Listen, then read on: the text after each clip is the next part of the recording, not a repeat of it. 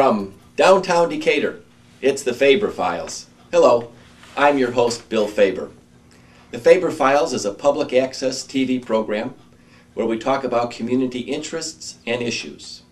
Nowhere else on broadcast TV is there an opportunity to have conversations with citizens and guests about interests that are vital to our community. This evening we have a special guest.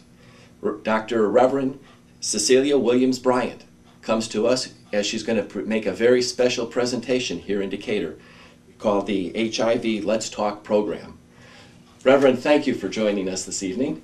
Thank you so much for having me. I've really been looking forward to this opportunity to be, I believe, the first minister at our district level on the Faber Files.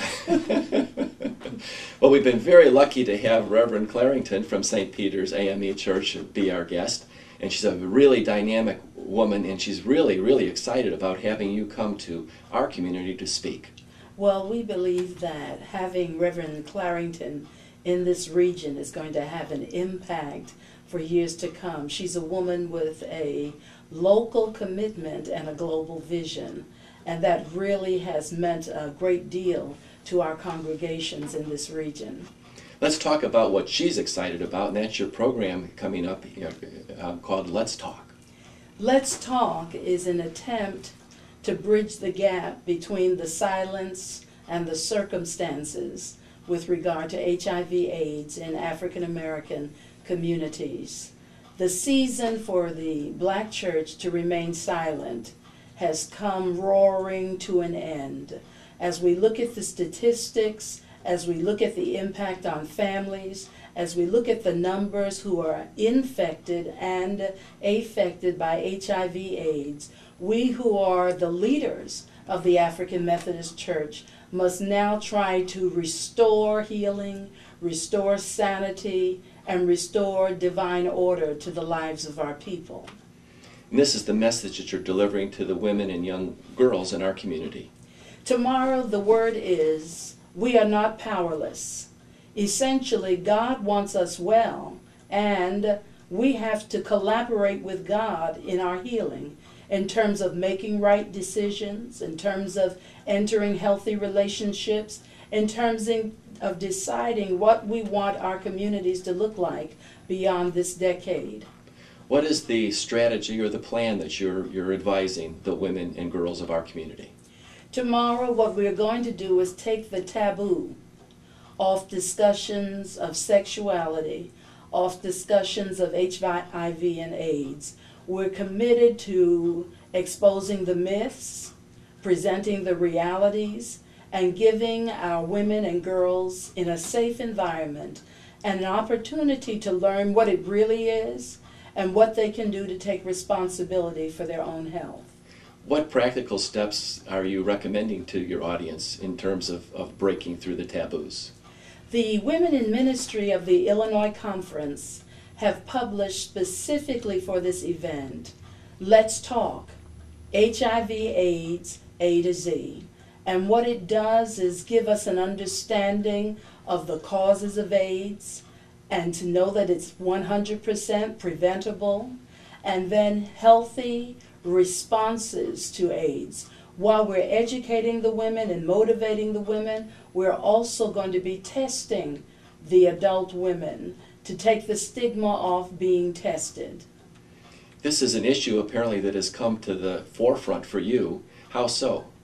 Well, when I consider what the past 10 years of my life have been like, I've had primary ministry in West Africa, South Africa, Los Angeles, hello, and now Chicago and Decatur. What I'm seeing is devastating because the number of young women who are being infected by HIV/AIDS in the Black community is escalating, disproportionate to our figures in the population. What that has to do with is ignorance. What that has to do with is the reluctance of our elders to really confront this disease and to demythologize it, to take the stigmas off it. It takes great courage to break through those taboos, Reverend. Yes, it does. And if I had not been in a ministry to women for over 40 years, I think I too would back up. But I recognize that I cannot be concerned about the AIDS orphans in Soweto and not confront the AIDS, those suffering with AIDS in Decatur. And so what I want us to do is to get a personal and global perspective on AIDS, take the shame away from it, take the fear out of it, and then help us to know as women and girls that we can take authority over our lives. What do you hope that your audience will take away from your conference? Let's talk. My expectation is that that model will be replicated in large group settings, small group settings, family settings, mother-daughter settings, and that from this will emerge a collaboration of clergy, health professionals, legislators, and those who have a civic mindedness to eliminate, to eradicate HIV/AIDS. My heart is that my granddaughters can envision a future without AIDS. In your experience, what has been the relationship with the black community and the medical community in terms of confronting HIV/AIDS? I've had a wonderful relationship with health professionals. Just this August, I was able to take 87 health professionals and intercessors to the Kingdom of Lesotho, which is in southern Africa, which has a high rate of HIV/AIDS. And these physicians went on their own time, on their own dime, and made a serious impact on those who are suffering there. When it comes to the U.S., as I've approached health professionals, they've been very open and supportive to help us to eliminate this as an issue. Reverend, if you had physicians gathered around the table here as we talk, what would you ask of them? What would you tell of them in terms of supporting your effort?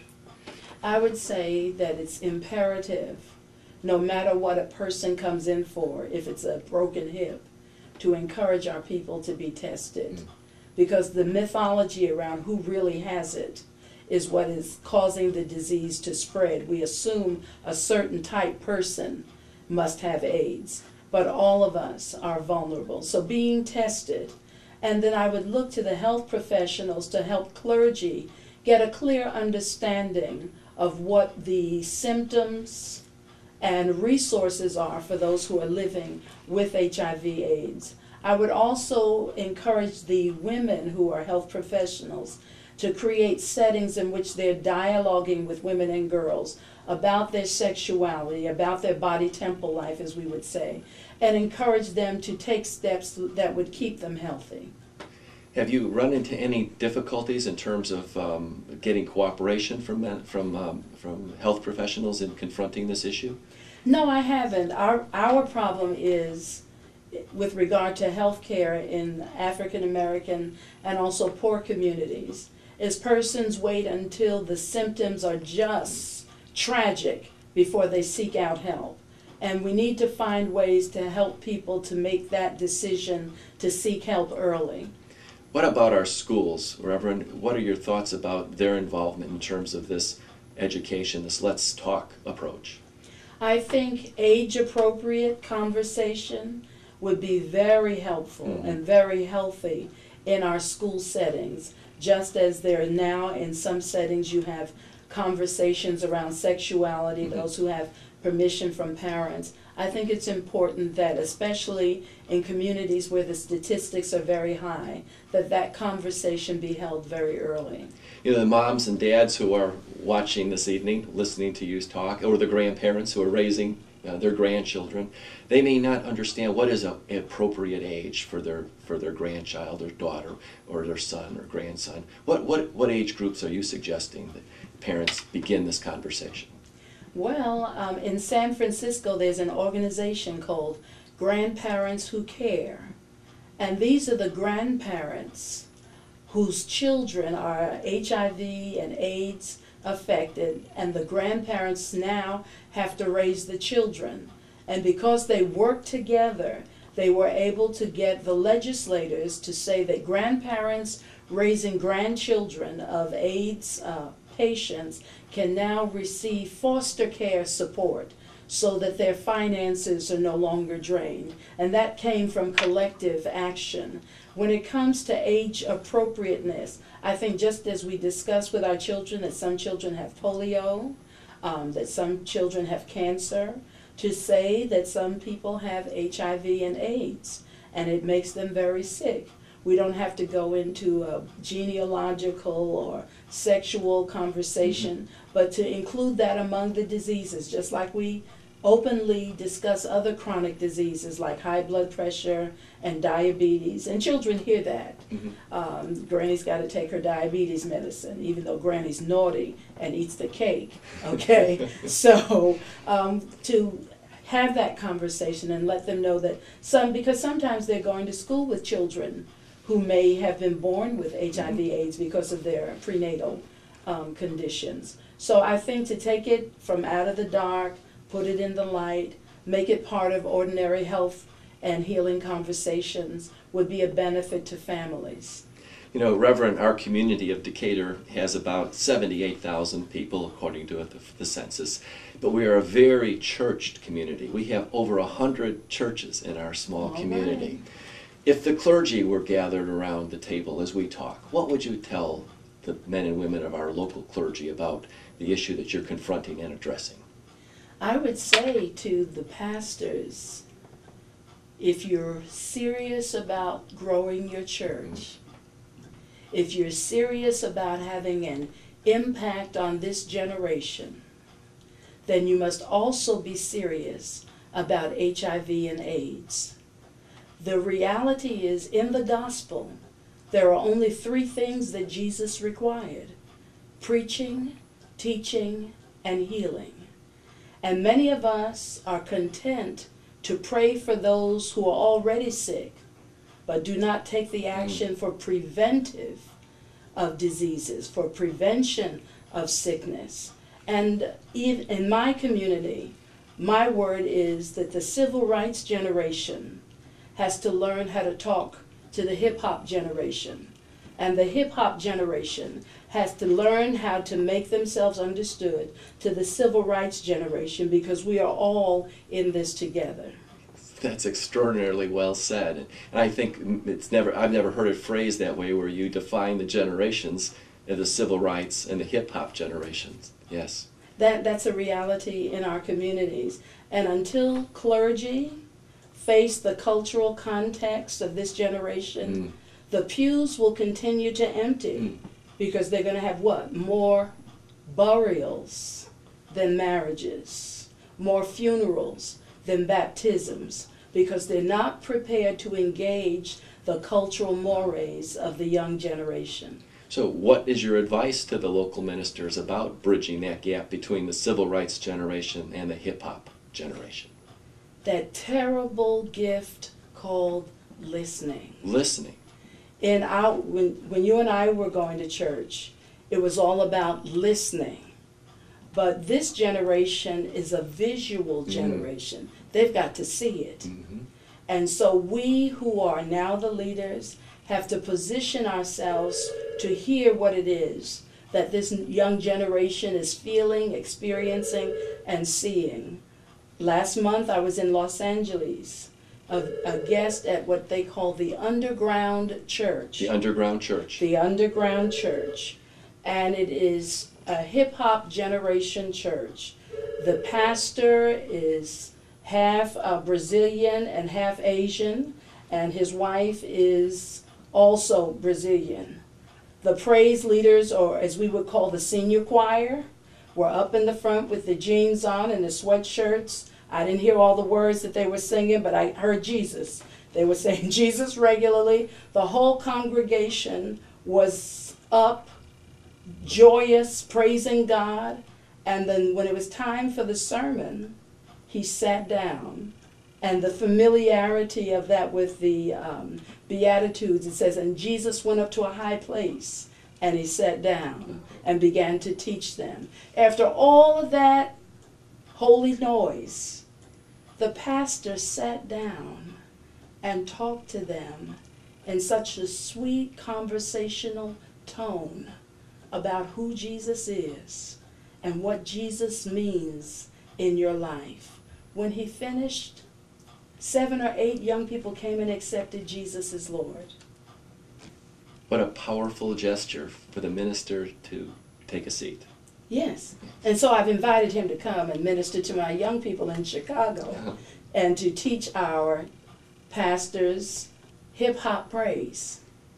Because if you're going to reach the hip-hop generation, you have to reach them, not with what worked in 1956, but you have to reach them where they are. Yes, yes. You have a very fine educational background, Reverend.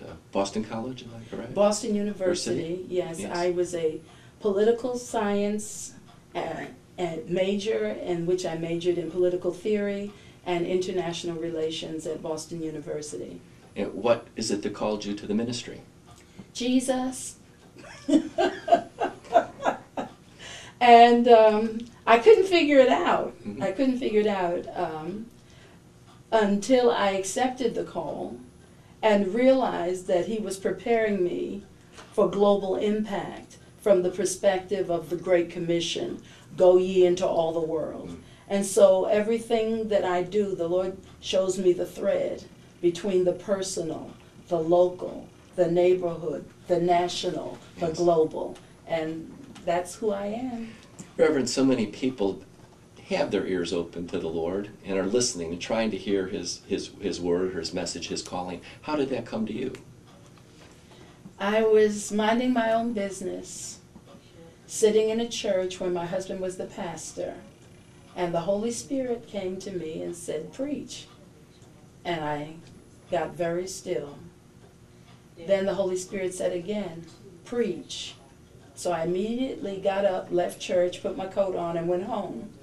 And when I had escaped, sat in my living room chair, the Holy Spirit said to me, when you preach, you're going to become an even better mother, and a better wife, and a better servant of God. So the next week I accepted my call. That's a powerful story. And now my son is a pastor. He's founded a church. He has his doctorate from Oxford. My daughter is a preacher. She has her PhD from Duke in psychology. She's a liturgical dancer. And I have spoken prophecy over my 5 granddaughters that they'll all rise up and be great women of God. In terms of education, what is your message to the group that you're going to be speaking with about pursuing an education or a career or a calling? The message is success in learning is success in life. Success in learning is success in life. Success in life. How's that? Well, what I've learned from those who build penitentiaries is they do a survey of the reading level of children in the 3rd grade, and they know by the reading levels of children in the 3rd grade how many more prisons they will need. They also know that a son born to an unwed mother, teenage mother, is most likely going to also be a prisoner. Success in learning is success in life. If a child, I'm second of 10 children from the projects of New York. Success in learning is success in life. When I left the projects, I left the projects because success in learning is success in life. You know, Reverend, many would say that our country now has an extraordinary president. Of course, he's boxed up in the White House. Yes. You're out there with the people. Yes. If our president were at our table this evening, what would you tell him? The first thing I would do is pray for him. Right now, what Barack Obama needs more than anything else is the prayers and intercessions of people of God all over the country. What's happening in this world, even as we speak, has such diabolical engagement on every geographic region, from the Middle East to Africa to Asia to Europe. And here he sits as the leader of the free world, with all of those dynamics, all the conflicting advice that he's receiving, and I would pray for him and admonish him to maintain the posture in prayer of Solomon, which was, God, give me wisdom. And I pray wisdom for Barack Obama and the refreshing of his spirit, because this is a terrible time. Unlike in Tale of Two Cities, which was the best of times and the worst of times, this is a terrible time. That's an expression of a beautiful sentiment. And I know really key to your, I understand, to your religious viewpoint are the great Beatitudes of our Lord. Absolutely. The blessed are. The blessed. Just to understand that in whatever feeble effort we're in to obey God, no matter what it looks like at the outset, just the intention, the motive to do good, incurs blessing. Blessed are you when you're pure of heart. Blessed are you when people, because they really don't understand you, persecute you or make fun of you. Blessed are you when you are mourning. Blessed are you when what you really want is righteousness and goodness. And when the blessing is enough, you're free to obey God. You're free to obey God. Reverend, you expressed just a beautiful message of bringing people together, working together, and you know, being brothers and sisters in a way. And yet today, all day, 24 hours a day, and for 7 days a week, we hear on talk radio, talk television, voices of hatred, voices of separation, voices of division, voices of prejudice. How do you respond to that in light of the beautiful spirit that you are suggesting? It's because they have the mic.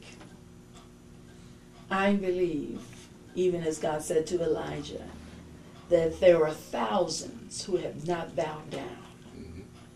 But if you follow the thread, even those reality shows that are being promoted are those that show hostility and bickering and contempt. If you had the mic that Glenn Beck had right now, just imagine the number of persons who would be impacted by this conversation. Yes. But here we are without sponsors. Amen. Yeah. How is it, Reverend, in this great country that professes equality, that you don't have the mic, but Glenn Beck does?